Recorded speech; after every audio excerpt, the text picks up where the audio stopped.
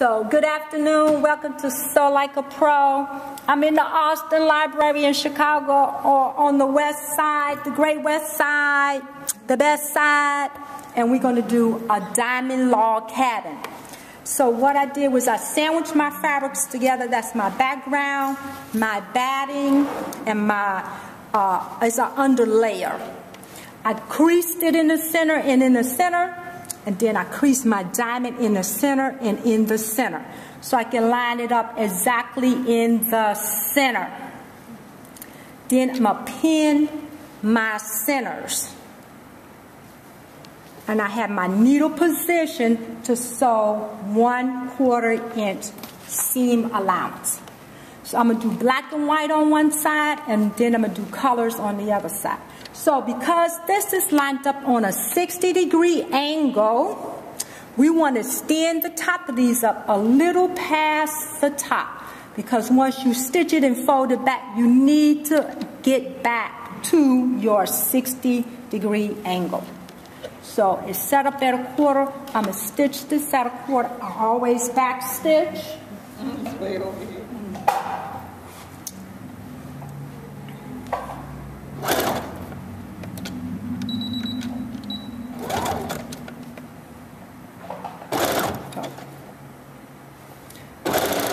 I'm going to stitch all the way down to my diamond. A few back stitches. This machine is set to always leave the needle down, I believe. So then I want to cut the thread. And then I want to fold this back and finger press it. So, else you're going to have to keep getting up from your machine. And so here at the end, we need this to fold back on a 60-degree angle. You all see that, ladies? 60 degree. You see it's falling straight along this line? Then you cut it. We have to follow the angle, else you're not going to get it to line back up in a diamond. So this also, we need this to fold up on a 60 degree. So then it's going to continuously make the diamond. You need that angle. So then I'm going to do black and white. Black and white. Then the other end, I'm going to do colors. So if you have your salvages on there, we want to cut those off. And remember, you have to extend past enough to make sure that you are going to get this next one, the angle is going to fold back this way to continue to get the diamond. So you have to extend a little bit past. After you get started doing it, you'll figure out how much you need, how much extra. Because you know we don't like the waste. So we're going to sew this one all the way down to the diamond, all the way to the very point. Take a peep under there, back stitch, needle up. Is it supposed to be something all this? Yeah, it's just not on there. Yeah, it'll be all right. So here,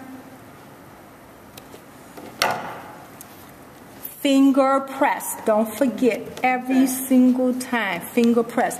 This one, I have to fold it back, line it up. So you can use your ruler if you like, and you can use your ruler and line it up with this line.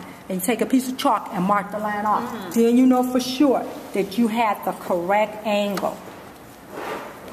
Because it's not a square, so it can't be left as a square. I fold this back on a 60 degree. You'd rather be too much than too little. And then we're going to turn, and then we're going to do the next color. So my next ones, I'm going to do solids.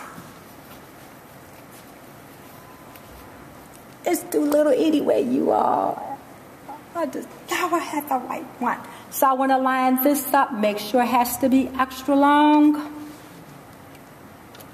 If we line it up with the white, because you know the white is correct. The black might be cut a little crooked, but if we line it exactly up with the white, or take your ruler and draw the line on there and cut it.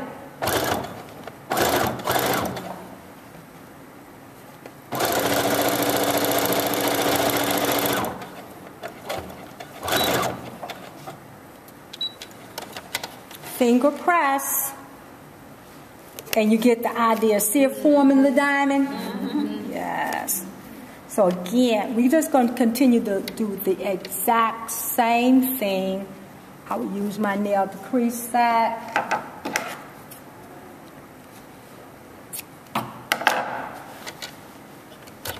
My next color.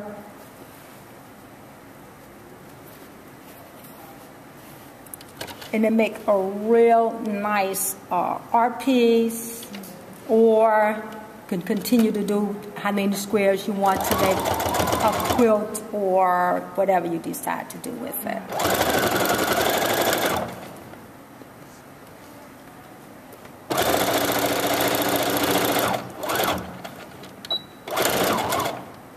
Well, I hate to leave. Okay, finger press. We got one diamond made. Now my next will be my black and whites again.